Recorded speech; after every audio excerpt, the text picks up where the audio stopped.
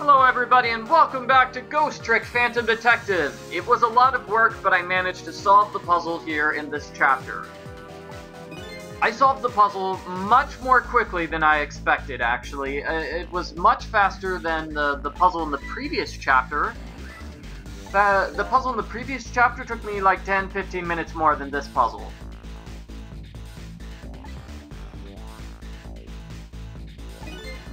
Know yourself. That is the key to everything.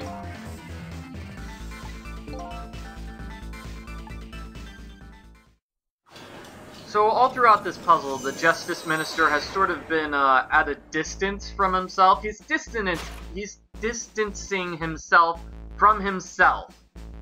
And now he's alive again. Oh hey, there's Lynne. Lynne, are you causing him problems? Look, Detective. He wants to be executed.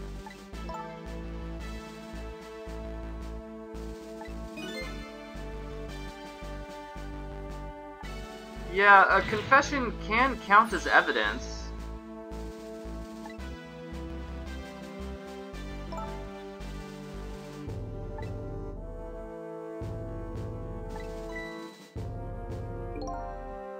We have the music box, which is an important piece of evidence. Come on, Mr. Minister, stall that execution.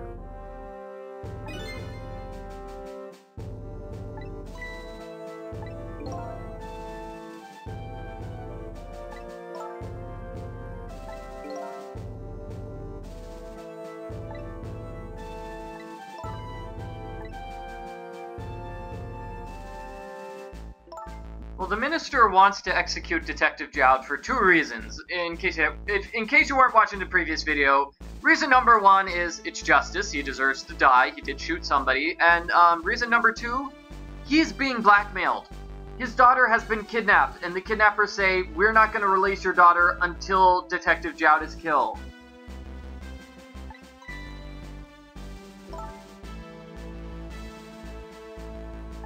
But we just found out that his daughter isn't really being kidnapped, so... I mean, it's a false kidnapping. He doesn't have to comply with the kidnappers. Oh, and I'm over here? Why am I stuck over here? Oh yeah, that's where I was.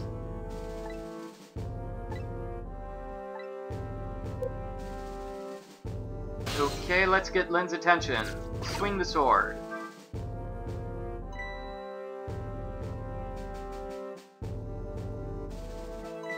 Sissel, there you are! Well, yeah, he's being stubborn, but he thinks his daughter is kidnapped, so I don't really blame him.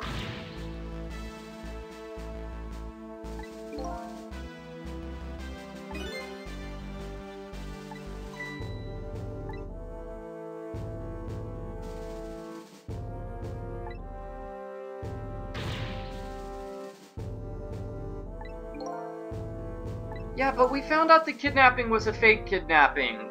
Am I the only one that remembers this?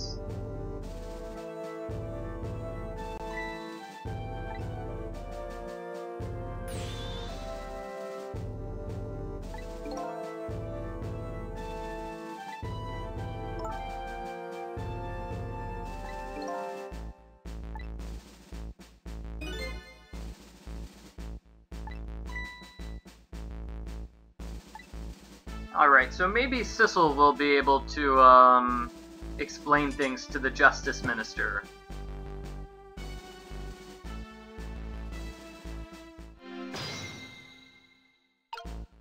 Okay, yeah, that doesn't look strange at all. Lynne, that is really strange looking. You think the Justice Minister is just going to accept the fact that she's carrying a sword towards him?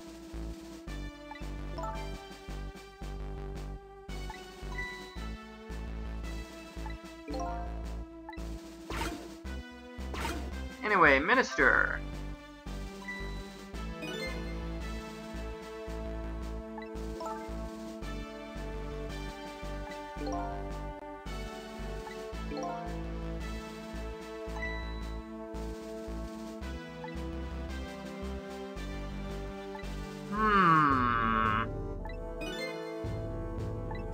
Yes! Alright, so Sissel is going to help convince the Prime Minister, not Prime Minister, Justice Minister.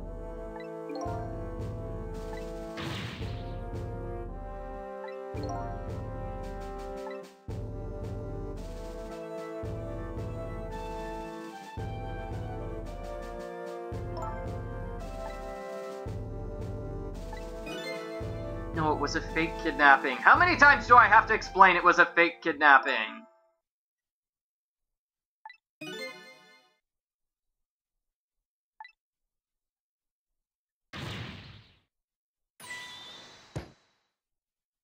Medicine, medicine! If there's any medicine left inside the medicine jar after the way he just chugged down all his medicine in the previous video.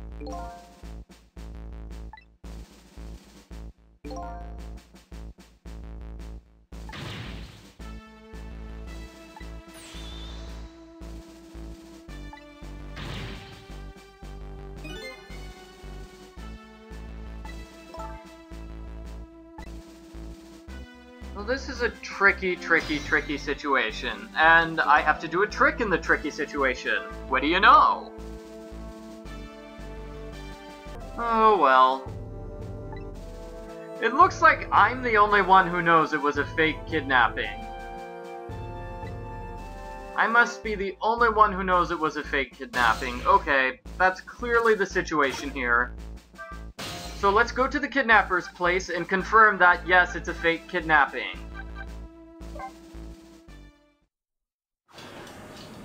I mean, if you guys watched a previous video, I already went through the phone lines to the kidnapper's place and found out that it was a fake kidnapping, so what's going on here?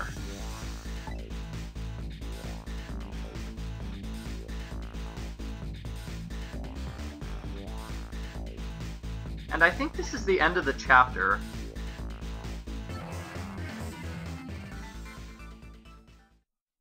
Yep, it's the end of the chapter in which nobody remembers the fact that the kidnapping is fake, and therefore we have lots of drama.